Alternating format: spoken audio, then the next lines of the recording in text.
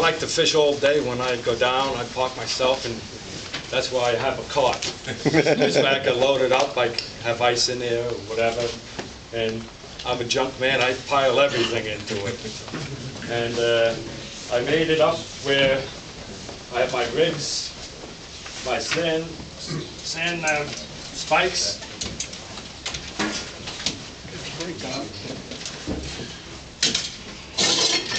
This I found out to be the best sand spike going, and because of this flat wedge that you see here, when that digs in, you put it in this way, and dig in, you put your pole in, you leave it.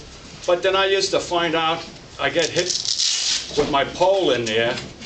My pole would sit in here, and I get hit, the pole would bang down, fish let go, it would pop out and lay on the side. And then if the fish still keeps going, you wind up breaking the pole sometimes or not. So what I did, took a little Velcro. This way when I have the pole in there, put the Velcro on. This way it can't move and stays there. This way while I'm playing with the other net, the other sand, don't mind me, I'm nervous. Sand spike, I have the two poles going, so you're back and forth. And what I use fish finding bait runner. I use the bait runner I find is very efficient because you put it in there and that fish could walk off with it. And when the fish goes, he just keeps zinging that, and you can adjust the back real light, heavy, according to what the wave action is. And then as soon as you turn your handle, you're in your main gear. So you don't have to do anything, and then you just set up and you're all set on that.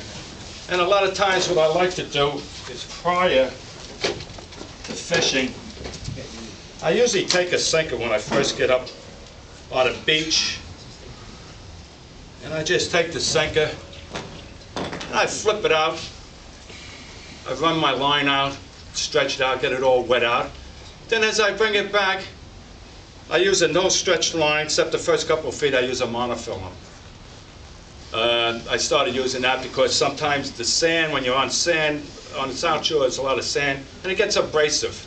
So it's easy to change the monofilm, but you still got the sensitivity with the Power Pro or spider wire I like. Those two are about the best, and they work the best. And you got the sensitivity. And as you reel back, you can feel all the little divvies up and down. And you know there's a little hole here, a little hole there. And then as you come on the beach, you look either high or low tide, you see little points that come out. You could fish either side of the points. Sometimes you get a nice bowl, you can fish in the bowl sometime. But I like the points, and if I happen to hit at low tide, you see a lot of sand with shells and all that. That's the best spot out of the part of the beach because there's a lot of wave, and that's where the water goes out the most. You want to try and find an outgoing current because as the waves all build in at different heights, different time in storms, it builds in, all that water that comes in got to go out. And when it goes out, you can see one wave, they all come and they join in that way. That's what you want to fish. Try and get your bait there. You can get a long one out and then you fish a short one. Usually they're in